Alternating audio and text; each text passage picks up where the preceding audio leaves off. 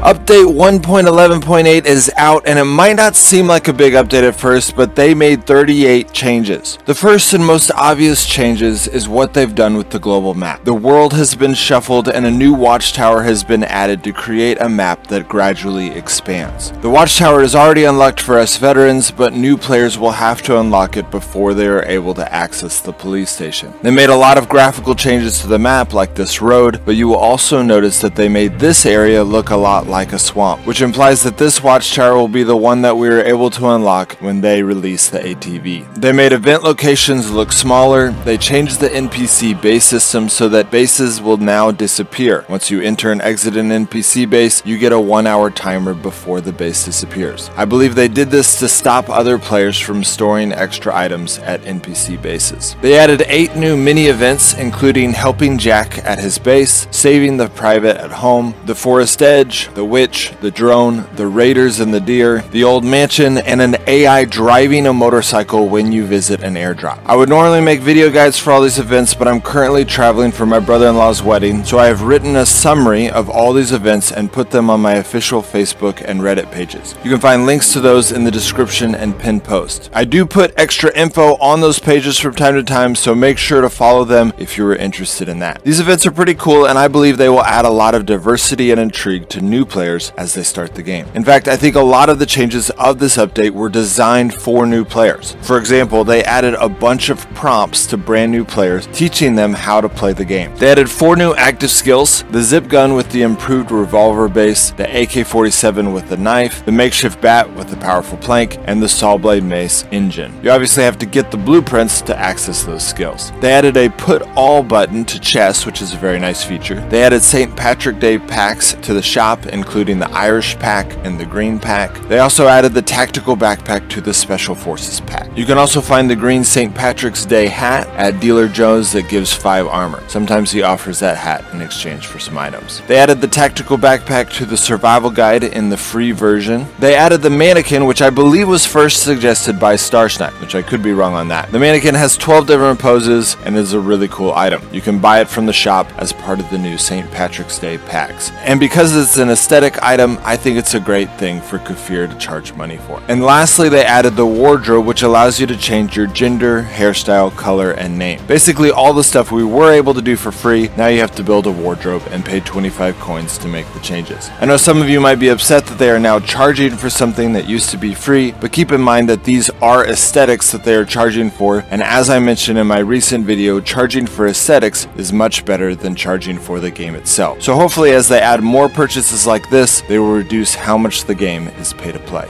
Well, that's it guys. Sorry the quality of this video is not as good as usual. I'm recording this on my gamer headset in a cabin in Vermont with snow all around me. So the view is incredible, but the audio quality isn't that great. Alright guys, I'll see you next time.